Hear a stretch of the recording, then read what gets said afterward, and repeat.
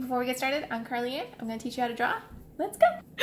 All right, so what is the line of action? The line of action is basically one line that sort of shows you the basic movement of your pose. Now, the thing about it is that it can actually represent an emotion. So if you think about happy tends to turn upward, sad tends to turn down, anger tends to be more angular. And so you can actually sort of be thinking about the emotion of your pose, how the person is feeling when you draw it and how that affects it.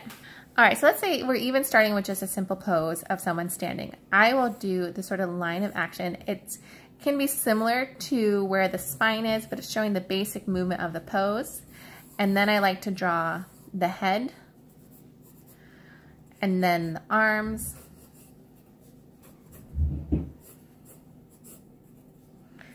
and then the legs.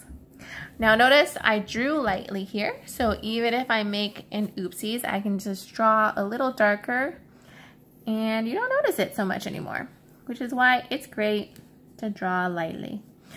Here we go. So here's my guy, and he's sitting there, and we have a little bit of movement in his body, so it feels less stiff, which is why the line of action is amazing. It helps you have less stiff drawings. All right, let's do another one. So this is for like a straight pose. Let's say you wanted someone to be jumping. So you might be like, oh my God. So my line of action is this. And then I might include the spine here, and then I'll do the head. I like to put a little line to show which way the head is looking. So he's looking up, or her. And then I'll add my arms.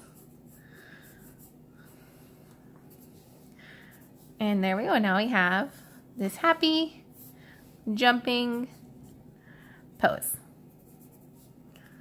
Okay, this is pretty dramatic. We can also have something more quiet. So let's say someone is sad and they're sort of bent over. So you see I did this sort of line here, and then the head. Maybe then there's their legs and they're holding on.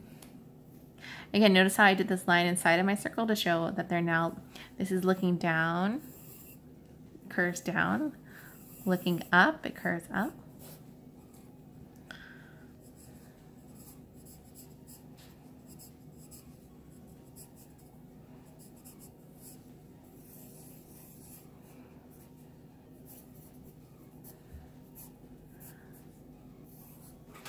Then we can also do someone who's maybe someone's angry. So now we're getting more angular.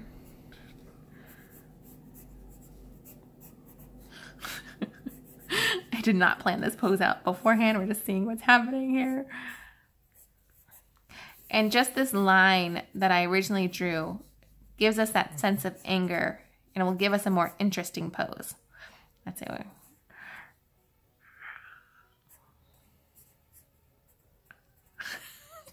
Like a weird spider. I love it. Okay, there we go. Ah, so angry. And that is how I use the line of action in my drawings. All right. If you guys enjoyed this, my next video is going to be about having an interesting pose so that it's not, oh, I'm not going to tell you why.